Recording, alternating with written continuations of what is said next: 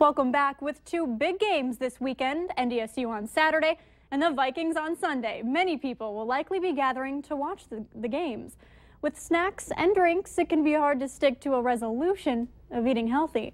So we have some advice from a Sanford health dietitian about how you can eat healthy and still enjoy that tailgating food.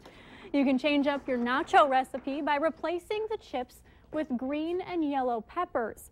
The dietitian says it's okay to have a cheat day, but do so in moderation. Try not to save up your calories for that tailgating meal too. Some people like to do that.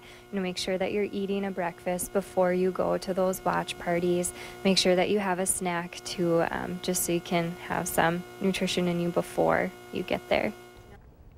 Drinking plenty of water will also help you feel full, and using fat-free cream cheese or sour cream can cut back on fat and calories. We have several recipes to make your watch party snacks healthier. Just click on this story on valleynewslive.com. The record-breaking Powerball jackpot just got higher. Saturday night's drawing value has jumped to $800 million.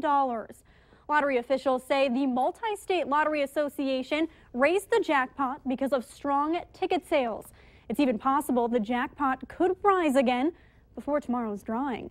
A winner would have the option of being paid $800 million through annual payments over 29 years, or opting for $496 million in cash.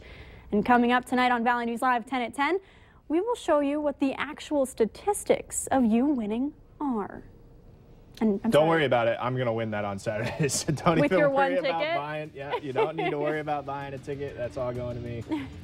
Just $496 million in No cash. big deal. Yeah. But right now, we're more concerned about what we've got going on tonight and tomorrow. Yeah, there's a big thing going on tonight, and there's a bigger thing going on tomorrow with the buys in, plus a big announcement made today. We'll tell you all about it next in sports.